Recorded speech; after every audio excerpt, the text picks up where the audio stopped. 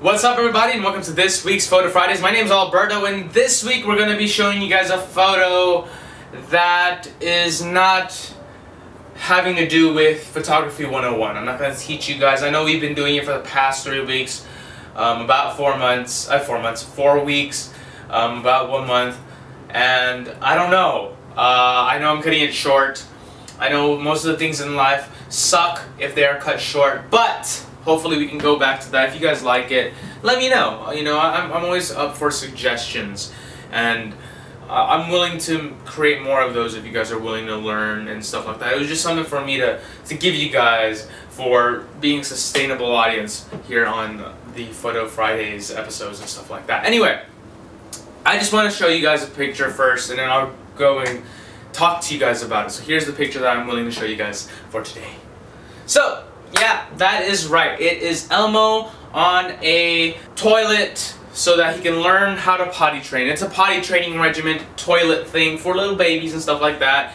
And it just happens to have his creepy face on the bottom. Right? It was like really creepy. If you guys can, I know you guys can't see the entire photo, but the bottom picture just kind of shows him a little creepy. Well, I mean the eyes, they're like really like circular. There's like no lid or anything. Just boom, just eyes.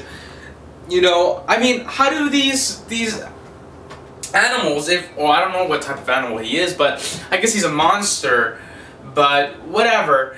How do they like keep their eyes wet, you know? I don't see any tear ducts in their eyes, just spherical type of things just put like on the top of their heads. I don't know how that works. And some of them just have eyelashes that are just right there. I mean, I guess it's good for those that have eyelashes. I mean, Big Bird has at least some lids so he can close and he can, you know, hydrate his eyes. But man, Elmo, goodness gracious, I don't know how he can get his eyes.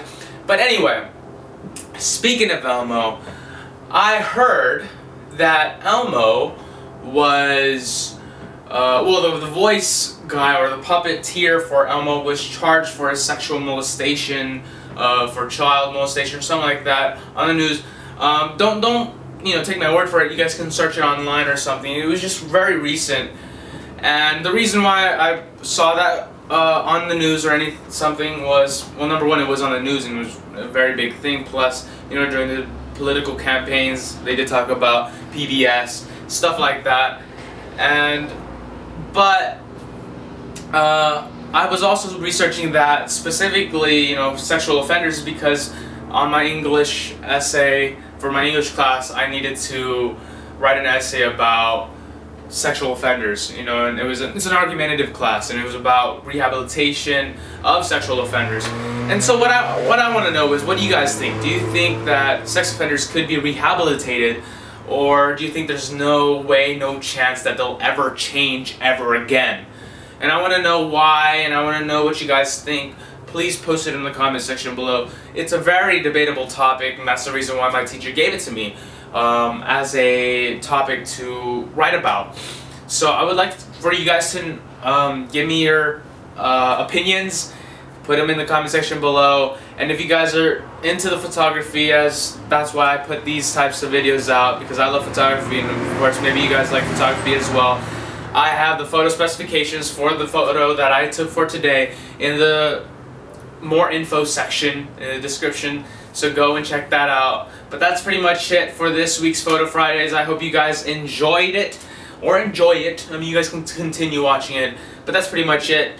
And I'll see you guys next week when I show you guys another photo for, well, that week. So, peace out. I'll see you guys then.